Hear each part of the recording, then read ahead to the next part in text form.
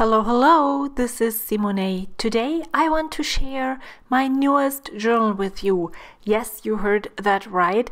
I actually made the switch from the Stalogy 365 Days notebook in A6 to a Nanami paper Café Note notebook. And the reason why I did that is because in the last 6 months of 2018, I have used an older from Hobonichi Avec in A6 size that was gifted to me and that had the Tomoe River paper. And so in the last couple of weeks of 2018, I had actually purchased a Hobonichi for 2019, and in the last days I decided I was not going to use that. I was going to use a different journal, an undated one, for my daily journal, because I didn't want the daily pages that are dated in the Hobonichi to remind me of all the days that I didn't journal. I wanted to celebrate the fact that I journaled a lot.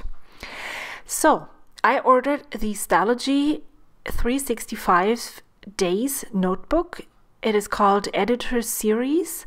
It is an A6 size and it has the days, weeks and months faintly printed at the top of the page, and you could, if you wanted to use it for a daily journal and mark your days up there, just use a pen and circle or highlight the 12 months, the 7 days, and the 31 days of each month.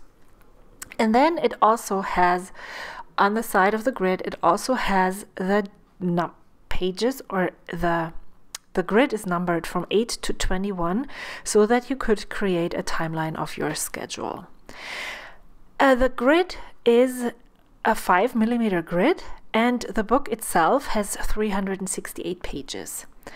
Now, I was really very spoiled with the Tomoe River paper, and even though the Stalogy paper, which the whole book is made in Japan as well, is a really good paper, just wasn't as good as the Tomoe River paper.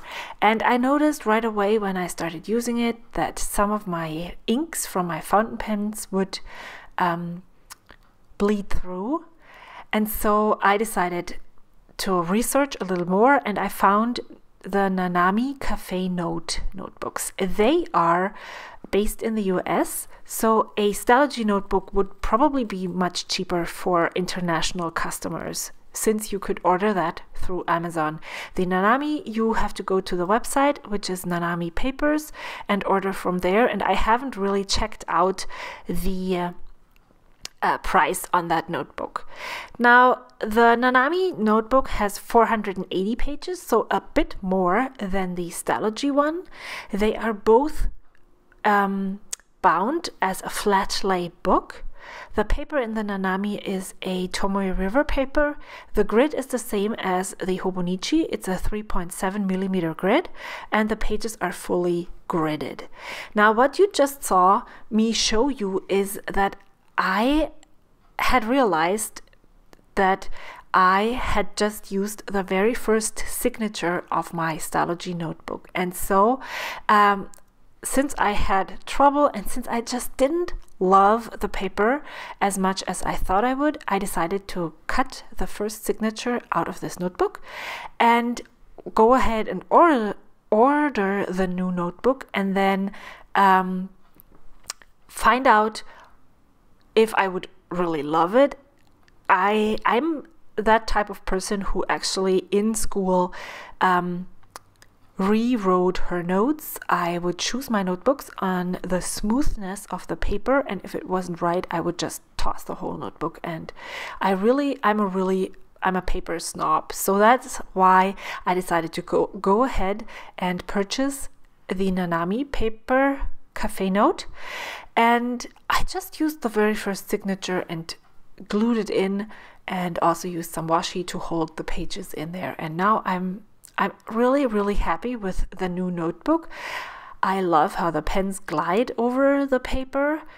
That's just something that I love. And since I'm a paper lover, a paper nerd, I think that's okay. Price-wise, both books are almost the same price. The Nanami on Nanami Papers is $18 plus shipping.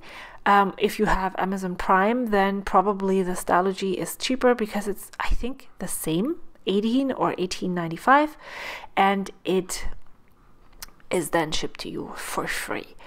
Now, I decided to try the exact same pens and inks plus watercolor in both notebooks. I had already prepared an ink test earlier when I started using the notebook just to see how the paper would react. The only pen that I couldn't really find was the Pentel Sign pen, so I am not going to use that on the Nanami paper. What I noticed right away was that the Tombow pens were really bold and a lot, the colors were a lot bolder and brighter than on the Stalogy paper. But that is something that I also realized with, or noticed with, the watercolor that you can see later on. The inks that I really have trouble with, and I don't know if it's the ink or the combination of the ink and the fountain pen, is a lot of the Noodler's inks. The only bottle I purchased is the 54th Massachusetts ink of Noodler's inks, and it's the worst ink in my most favorite pen. It just gushes out of this pen. I don't know why. It's probably so wet in that pen, and maybe the pen itself is a wet pen, and so those two don't go well together. But I tried it in the Lamy Safari fountain pen, and it worked a little bit better, but the 54th Massachusetts actually bleeds through this Stalogy paper. So what else? I have been using, I was trying to show you that sometimes, or especially with the Stalogy paper, if you are indecisive, or if you're like writing and thinking and resting your pen a little bit longer in one space, then the chance of the ink bleeding through the paper is a lot higher. And I had that with another ink, not only the Noodler's ink, but also with what was it called? That black one that you can see on top of there. It's was it the carbon black from Platinum? I don't remember. You could probably see it if I had slowed it down, but the video was unfortunately 35 minutes long, and I figured that nobody wanted to see a comparison of two notebooks that lasted 35 minutes. So now I'm showing you that overall both papers actually behave very, very similar. I could not see a difference in the behavior with gel inks, with what's the other one? Not fountain pen. That's the difference that I saw. The felt tip markers. There is no difference in how the papers take ink. So the only ink that both papers really are okay with is the chalk ink. Other inks or pigment ink that sits on top of the paper, all the dye inks, all the inks that are a bit wetter will bleed right through the paper, no matter if it's the Stalogy or the Tomoe River paper. What is the name of the pen, the Hobonichi pen? It's not a gel ink, it's a I don't remember. Ballpoint pen. Now there we are. The ballpoint pens do not have a difference at all. None of the felt tip pens that I used bled through. The only problem that I had with the Stalogy was that the wetter the ink, the broader the nib, the more or the likely the paper was going to bleed, or the ink was going to bleed through the paper. The Zebra Sarasa in 0.7 was a very big candidate for bleeding through, as well as that ink that you can see in the top. It's a Caran-d'Ache black ink. Now I tried the VersaFine. It is a very strange ink. It doesn't bleed through a lot of papers that other inks bleed through, but Tomoe River paper and VersaFine ink just don't go well together. So the dye inks that I tried, as well as the VersaFine ink, bleed through. The only ink that you can see, that the red one with the dauber, that is a chalk ink from Prima, that didn't bleed through. What was very interesting to see was that with the Tomoe River paper, the ink bled, you couldn't really see it on the back side of the paper, but what happened was that it looked like teeny tiny holes where the ink bled through and printed on the other side of the page. And that was a very interesting find. That happened to all of the dye inks. The ink bleeding through onto the other page, not onto the back side so as much as onto the other side. Yeah, so that is, I think I'm still with, yeah, now I'm trying the dye ink on the Tomoe River paper and on the Stalogy. I think because I wasn't so sure which one of the ink samples that I had already made was the dye and the chalk ink.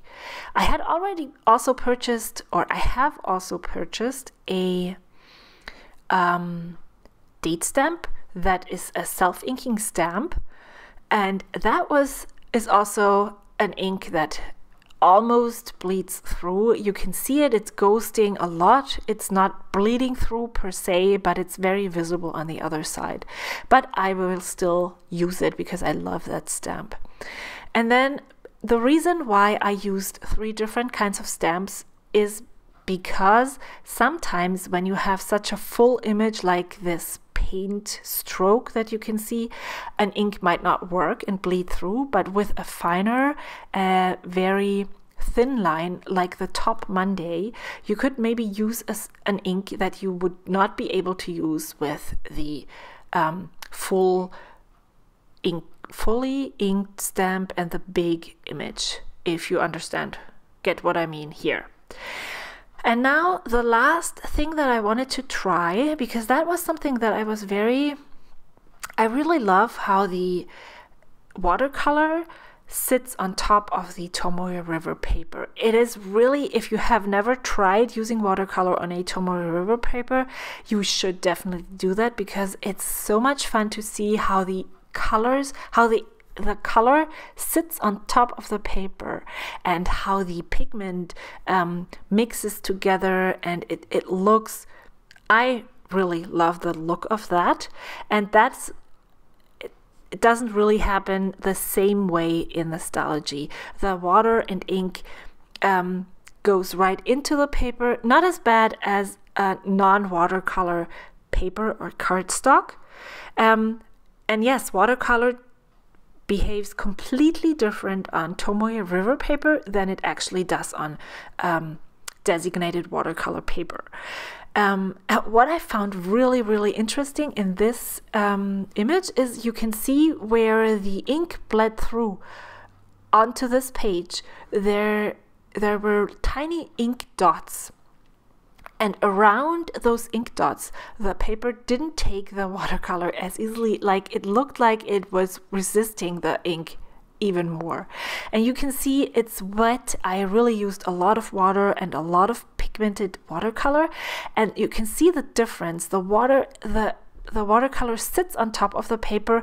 It crinkles, but and it is also a lot more vibrant than the Stalogy, as you can see right in this image. And you can see it's, even though, well, I did it like 2 or 3 minutes apart from each other. So yes, naturally the Stalogy paper is already dried a little bit more, but it has also already soaked into the paper and not as much water sits on top. I am very happy that I made the switch. I know the differences are minor, but they were the ones that really bugged me. And so I'm very happy that I decided to change. What are you using to journal, and how is it holding up to the different media that you are using? Leave a comment below, and I hope to see you next time. Until then, don't forget to subscribe to my channel if you haven't already. See you soon. Bye.